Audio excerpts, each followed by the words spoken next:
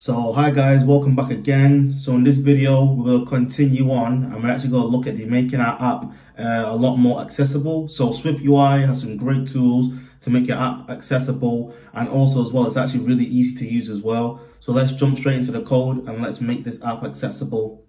So carrying on from the component that we built previously before, we're now going to start to add some accessibility to our view. So the first thing is what we're going to do. So what we're basically going to do is we're going to give our image some sort of like label to describe what it is.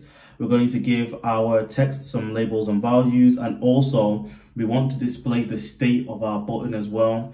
So let's do that down. So we'll start off with the image first. So with the image, we're just going to simply give it a label because it's an image. It doesn't really have a value. So just to describe it, we're just going to literally just to say the team name and then badge. So here, after frame, we just need to type accessibility label.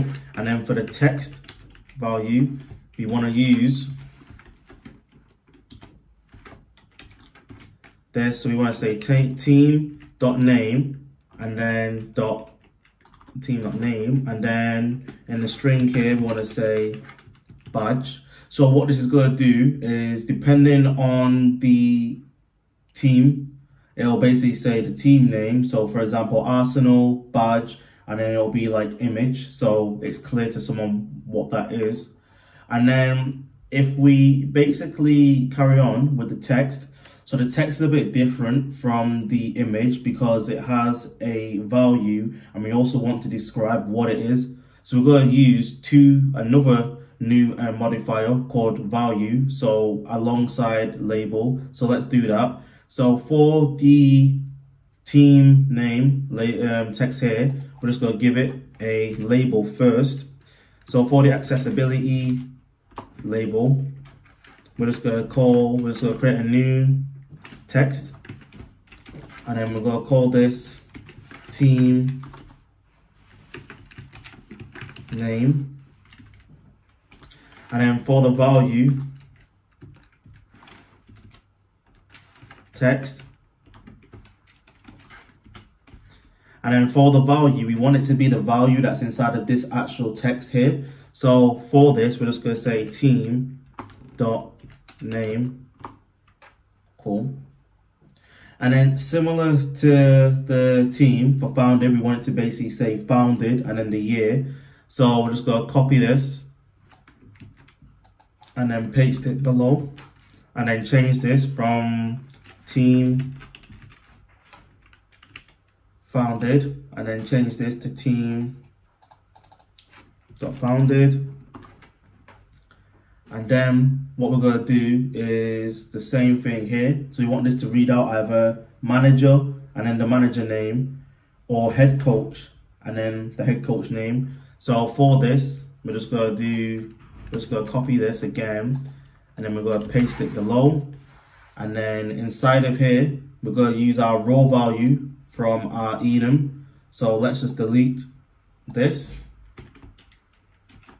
And then we're just going to put in here team.manager.job.raw value. And then for the value, we're just going to put this here.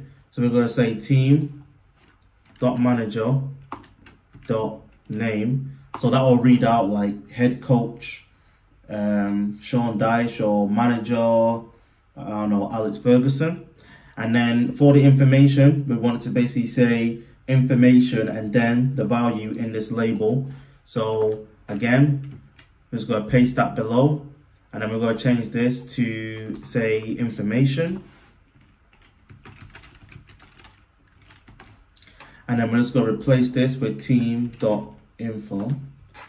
Cool. So we pretty much made all of this accessible, and that did not take a long amount of time.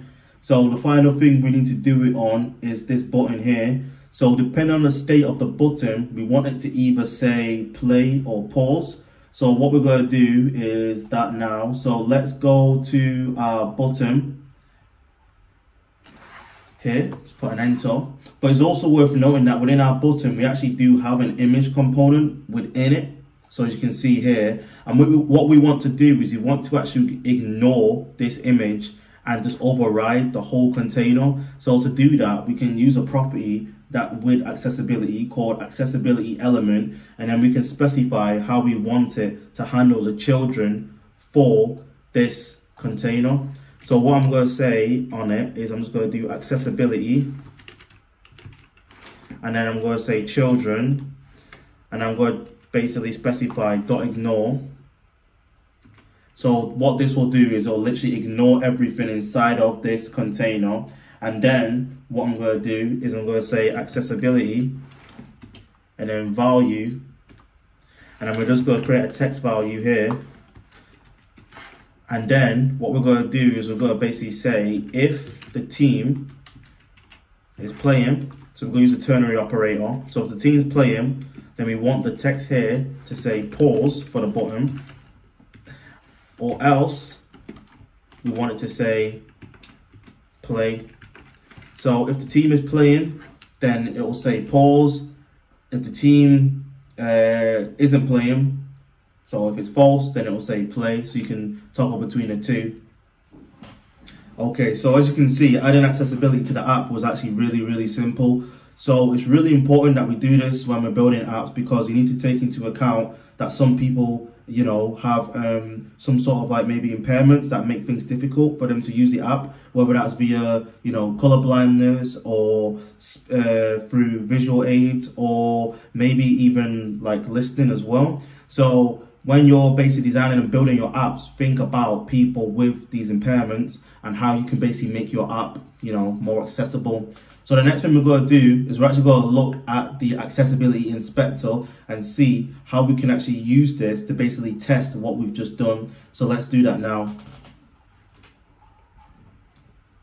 All right, cool. So before we actually use the accessibility inspector, the first thing we need to do is actually put this component into our actual app. So the first thing we need to do is go to our content view, and all this entire VStack, so everything inside the list, we want to delete it. So delete the entire VStack and the modifier, and then we want to create an instance of team card view, and that expects a team. So for now, we're just going to pass in the property at the top here that we are just using as a placeholder. All right, cool. So I'm just going to take Xcode out of full screen mode. And then what I'm going to do is I'm actually going to run this app on the simulator. So I'm just going to hit run. Cool. And then in order to test out the accessibility, we actually need to use the tool that comes with Xcode. So to do that, just select Xcode, go to Xcode, open developer tools, accessibility inspector. And what this will do is it'll open up the accessibility inspector for you. So this is the main screen that we're going to worry about. If you just make sure that MacBook Pro is selected and all processes, and then what we're actually going to do for now is we're not actually going to get it to speak. So for now, we're just going to basically I'm just going to show you how to actually select and view elements, and then we'll mimic voiceover where if you hover over an element, it'll actually speak. So to do that, just tap the target icon, and now you see that it's turned blue, and you see like there's a green box around anything that you select. And if you just hover over this, you'll see that in the label, it actually says Team 1 badge. And if we hover over one of our texts, you'll see it will say the label is team name, the value is team 1, and the type is text. And if we just hover over our button, you'll see it will say play. So a really good way to test that this is all good and it sounds right as well is to enable speech mode whilst you're doing this. So what I'm going to do is I'm going to turn on speech mode, and we're going to inspect and listen to what Xcode actually spits out when we hover over these components.